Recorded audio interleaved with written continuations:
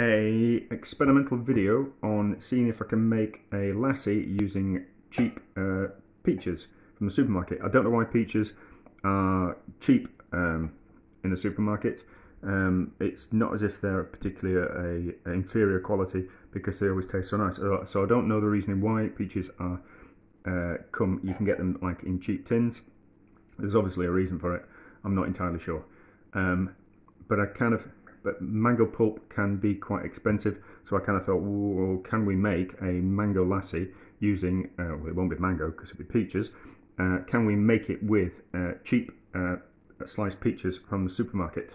And I think we can, and I think it'll have the same results, because I used to work in a restaurant that used to, their passion fruit ice cream, the basis of, was it passion fruit ice cream or sorbet? No, it was passion fruit sorbet. The basis of that was actually mango, and then they used to put passion fruit seeds in. It was a really good restaurant as well. Naughty trick. But anyway, so we'll puree the peaches, we'll add the yogurt, and then we'll kind of get to a consistency we kind of like. I have saved the juice from the peaches, just in case we need to let it down to make it a little bit thinner without adding more yogurt or pulp, that type of thing. So obviously, depending on the thickness of the yogurt will depend on the thickness of the outcome of the lassi. You'll need less yogurt the thicker it is. You can take, this is my homemade yogurt, there is a video for that. You can make normal shop bought yogurt thicker by straining it through a muslin cloth, which takes out the liquid, which I'm going to call, it's a whey like liquid. So you can do that to thicken up your yogurt, and that also goes in my yogurt video. Anyway, so we will puree. Excuse the blender, it's a bit old and it's getting a bit stained, but I'm not going to replace it until it breaks. And I don't really want to clean it with bleach. But anyway, so we'll pulp and we'll see how we go.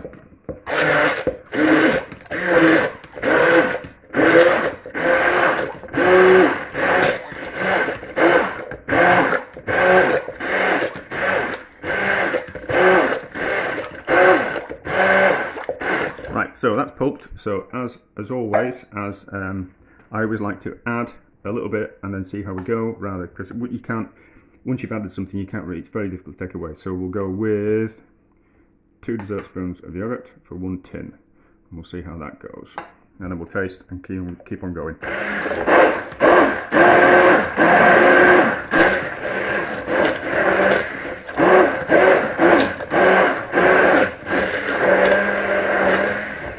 Right, so I think certainly another one.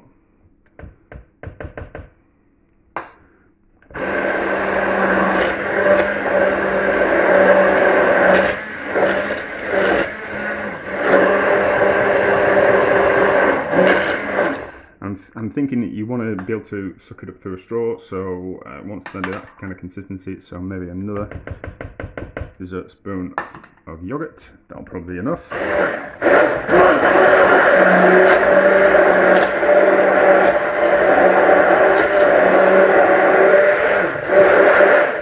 Right, another spoon to taste. That's nice. Maybe a little bit of the juice. I'm not going to add any sugar because I don't think there's any need. If you're making it for kids, you might want to think about adding a bit of sugar. Well, you probably don't want to add any sugar for the kids, because you really shouldn't be adding too much extra sugar for yourself either. You should be lessening the amount of sugar that you have in your diet. But sometimes you want a treat, so you can add sugar. So that was a couple of level table dessert spoons of the juice, and we'll see how thickness, see what that does to thickness.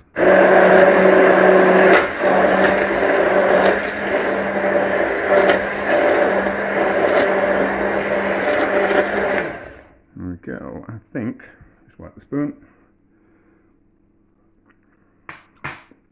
That's lovely. That's really nice, is that? Unless you were an expert on the taste of mangoes, I don't think you'd be able to tell that much difference. Certainly a nice drink to have. You can make it, still kind of quite thick, but the old glasses I had about that consistency, so I think that's about right. So 1 tin of drained peaches, which says it's 250 grams, so that's 250 grams of fruit for 4 dessert spoons of yoghurt.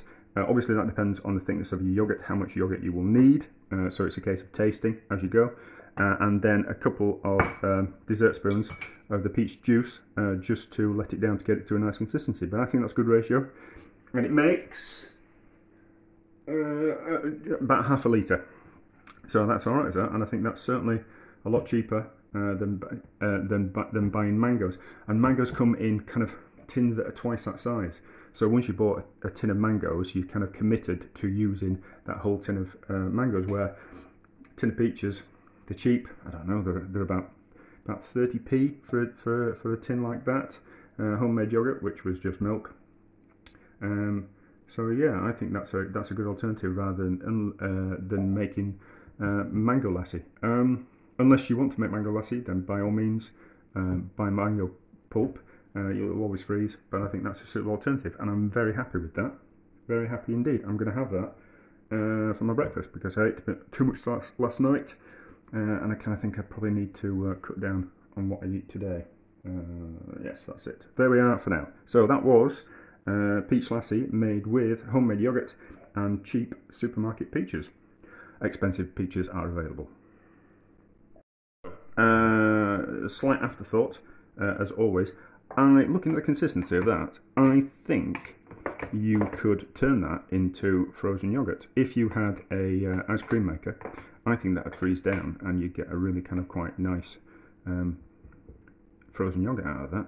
Or if you haven't got an ice cream maker, then what you simply do is put that in the freezer in a container, and every 15-20 minutes just go through it with a whisk and just agitate it so you break up the sugar crystals, and then so it doesn't freeze in a solid block. So every 20 minutes, 15-20 minutes, go through, break it up a little bit. If it starts getting too thick, get the blender in there and give it like a proper puree down, or get it in the food processor and give it like once it's frozen, give it like a proper pulse in the food processor to really break up those ice crystals, and I think that would make a really excellent frozen yogurt quite easily. What was I going to say? Yes, so, and also when you freeze things, it tends to heighten the flavour of things, so you've got to be careful with adding sugar to things. So if anything that you're going to serve frozen, you need to not add as much sugar, because when it's frozen it's going to taste certainly more intense than it does when it's unfrozen. There you go, that is today's top tip. Useful, maybe not. I am going to save the juice. I'll use it for something else. When I'm baking some cakes, I will pour that on and use it as a syrup, and that will be nice as well. But there we go, that's it for now. In fact, I probably should have a go at making the frozen yogurt, and then we've got 2 recipes for the price of 1, and that'll be making a nice interesting video. So we'll put that in there. I'm going to drink some of it because I'm hungry, but half of it I'm going to put in a container, scoop that out. Just an experiment, I'm not going to make too much.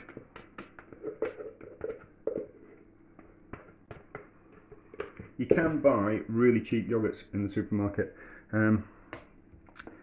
If you're on a budget, they're a good thing. However, I do find the ones that cheap supermarket yogurts, they're a little bit thin. So I would recommend that if you're doing something like this, you might want to thicken them up slightly by straining them through a muslin cloth. So I'm going to freeze that. We'll see how we go. I've got a lid somewhere. But I'm going to freeze that, and then every 20 minutes, I'll give it and then agitate it up a little bit with a whisk.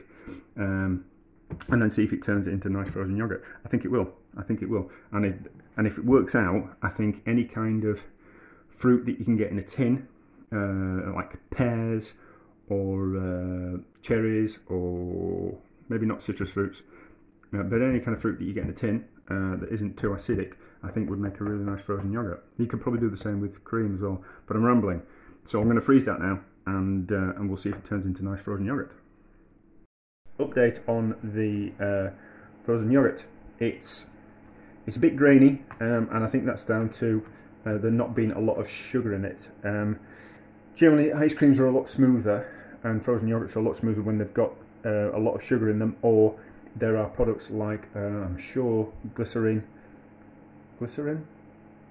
sounds about right, and there's a product called Trimoline which stop things from freezing, and you get a much smoother finish. So it's a little bit more like a granita. I wouldn't recommend giving it to kids. They're not going to like something that's not sweet. But I think that's quite nice. I'll give it a. I'm going to see if I can give it a bit of a blend with the hand blender to see if we can break up some of those ice crystals. But it's not gonna. You're never going to form it into balls or anything like that. You're just going to put that into a container and kind of serve it that way. So we'll put the camera's a bit low. So we'll see if we can mix it up a little bit.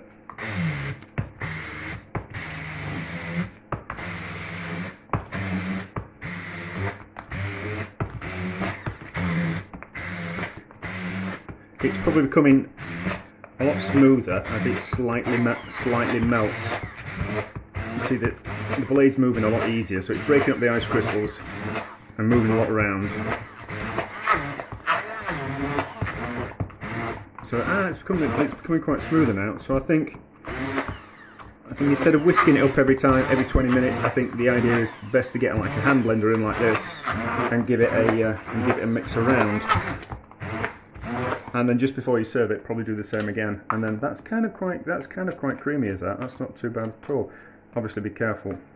Should have unplugged this before I started sticking metal bits in with the blades. But you get the idea.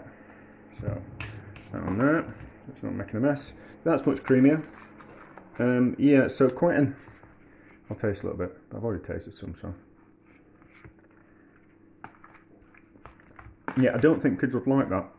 It's a little bit too sharp, but for an adult, I think that's really nice. Peach flavour comes through really well, and it's quite yogurty as well. There is a place in the north of England called Scarborough, and they do a ice cream which is a lemon sorbet on top of vanilla ice cream. It's called a lemon top.